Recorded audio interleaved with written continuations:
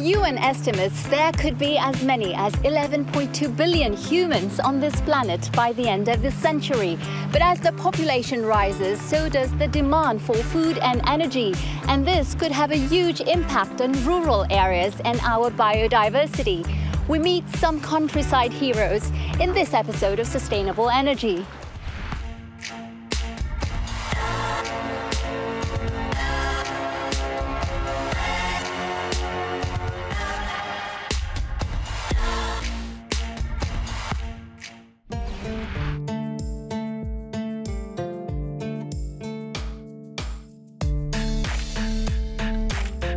Hello, I'm Asha Sampath. Welcome to Brittany. We are not very far from the Atlantic Ocean, which provides the year-round rainfall that makes this region the country's top agricultural producer. It exports more meat and fish than any other region in France, but industrial farming and climate change are threatening its land. So Brittany now is betting big on sustainable development to protect its natural heritage. As ever, I'll be joined by an expert throughout the show. Yann Laurence works at a think tank here in France that advises governments on ways to protect biodiversity around the world. Coming up on this episode, we'll look at how the world's growing population, especially in cities, is having an impact on rural environments. Then we head to Zimbabwe, where a remote farming community has been harvesting rainwater to green its arid land. We do gardening using a solar-powered borehole for watering. And finally, we go to Colombia, where a woman is teaching farmers how to read the weather for better land productivity and sustainability. We collect information on temperature and precipitation, and using this information, they are able to work with climate.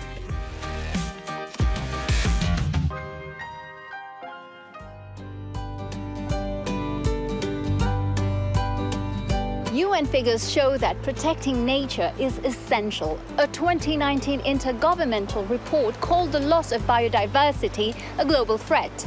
Good news though, some say that nature-based solutions could be the answer. But are those solutions enough? Especially as growing megacities are putting even greater pressure on the countryside to provide food and energy for their ever-expanding populations.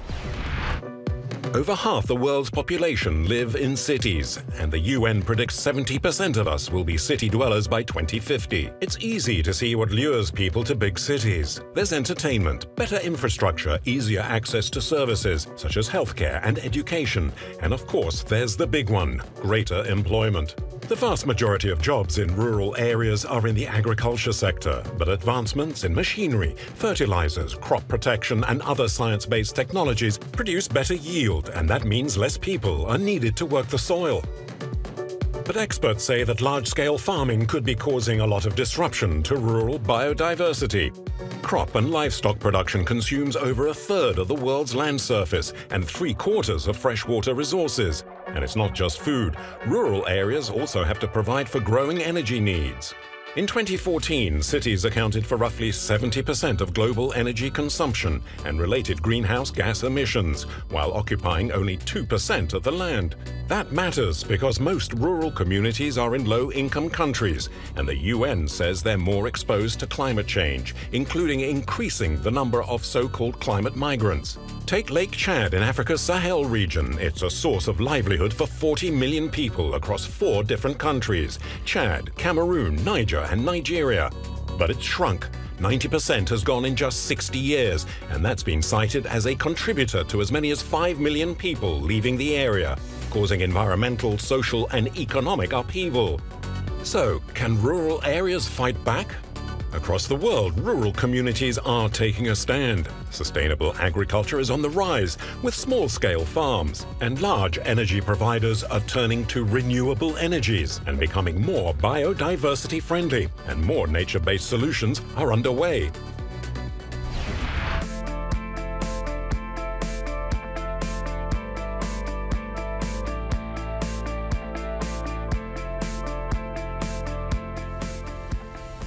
I left the coast to explore the countryside with our guest Yann Laurence, the director of the Biodiversity Programme at IDRI, the Institute for Sustainable Development and International Relations. Hello Yann, we're delighted to have you with us. Hello Asha.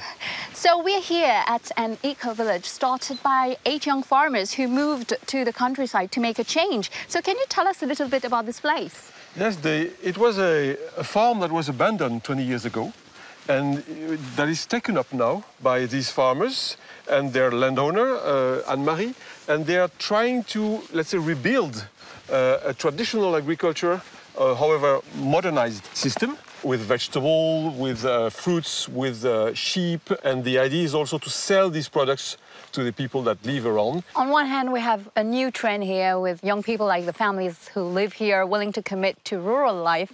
Then, on the other hand, you have a country like France, the largest in Western Europe, with acres of abandoned lands and villages. Is rural flight a threat for the environment, and are authorities doing something about it? It is a global threat. Think that 80% of biodiversity worldwide is in areas where traditional production, people, way of life is happening. So when we lose these people that live in the countryside, in the mountains, in the savannas, when they fly to the city, we are losing the biodiversity that's accompanying this system. And that's one of the explanations of why biodiversity is actually decreasing so strongly. Of course, governments try to do something. They invest in rural areas in terms of, for example, roads, hospitals, schools, and all this.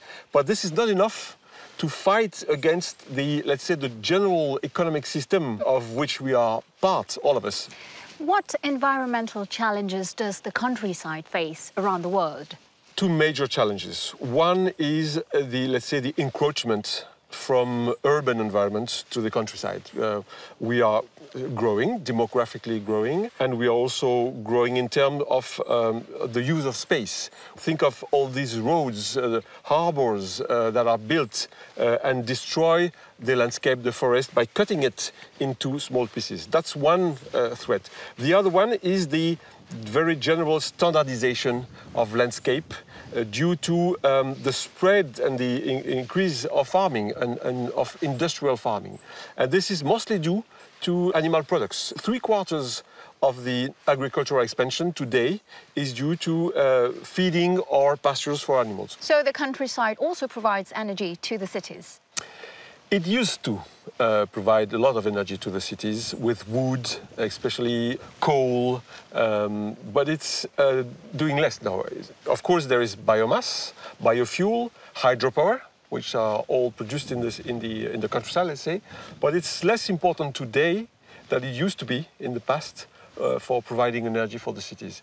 And it's probably growing again with the intensification of use of, again, biofuel, biomass, hydropower, all this, even solar energy. All these decentralized sources are more and more produced in the countryside. Thank you, Yann. We've got to take a quick break. When we return, we head out to Zimbabwe to find out how rainfall and sunshine have helped transform lives. I look at water as if it's my God, because all my life is centered around it.